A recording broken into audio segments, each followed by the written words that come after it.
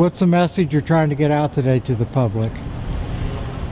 We're here today because we want to raise awareness throughout Loveland of the parking garage proposal, not just the proposal itself, but what it will mean to Loveland, what it will cost Loveland financially, how it will destroy the historic charm that Loveland is lucky enough to have, what it might do to the environment. We want to put some fire underneath the council to do some studies.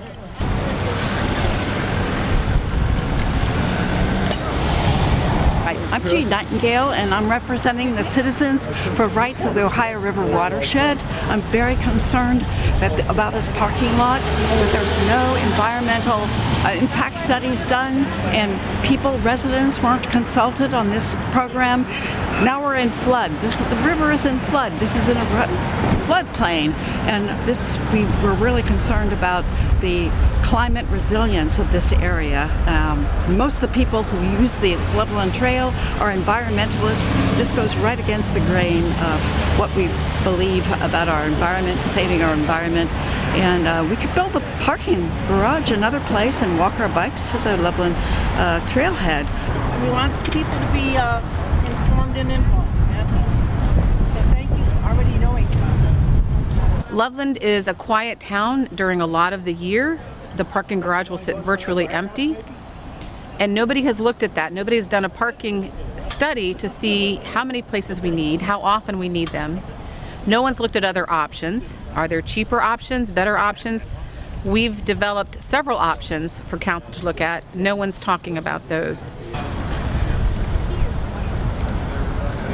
But the main thing is the city has not done the research as far as how much parking do you really need? What is the best place? Where? How?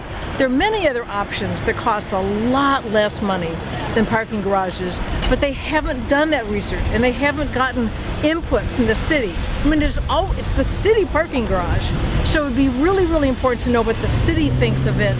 Again, pros and cons, how much money for this method versus another method, but they haven't done the studies, and they haven't invited neighborhood impact. So it's really just getting the people informed and to have their voices heard.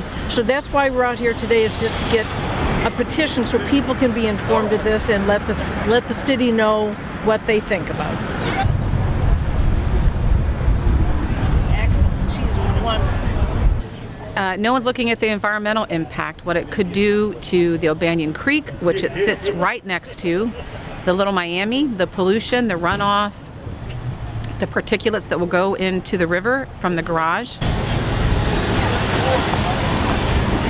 Have it a little bit further away so that it doesn't endanger the watershed in this area. Are you guys at all familiar with the parking garage and their planning for here? No, I'm out of town. From an environmental standpoint also, the heat island effect is very real in the summer. If you have concrete, it can be up to 15 degrees hotter than where trees and grass are. I mean, this is such a beautiful city, and so many people come to here to enjoy the natural beauty and the bike trail and such. I'm also representing the Women's City Club.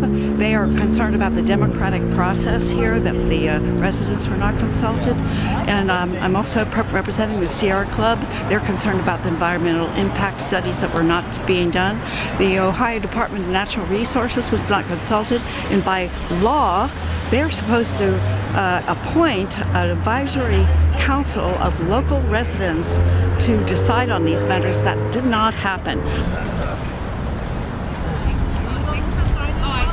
And I live in Cincinnati, but I use the Loveland Trail a lot, and I love Loveland. It's a wonderful old historic town. We don't need that big parking garage right smack in the middle. Maybe a little bit further away. I know they need parking in this town because more and more tourists are coming. But I think they can have a better decision-making process of deciding just exactly where that parking garage should be. We're asking for council to create a parking committee. Let residents look at that, look at the problem. Let residents have a say, do some studies, get some data, and then let residents vote on this. It's the largest municipal project in the history of Loveland. and residents should have a vote about whether it should go ahead or not.